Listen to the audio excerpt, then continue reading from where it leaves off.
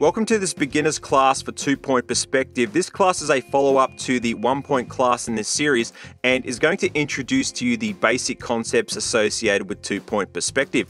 2-point is a little trickier to grasp than 1-point, so we'll gradually figure out how to overcome its challenges as we go along. We'll start with a brief look at how perspective works in 1-point, figure out how to position things correctly, and then do a series of casual and measured exercises along the way. At the end of the lesson, there will be an assignment for you to complete. So if you're looking to get started with 2-point perspective, then this is the class for you. So let's begin.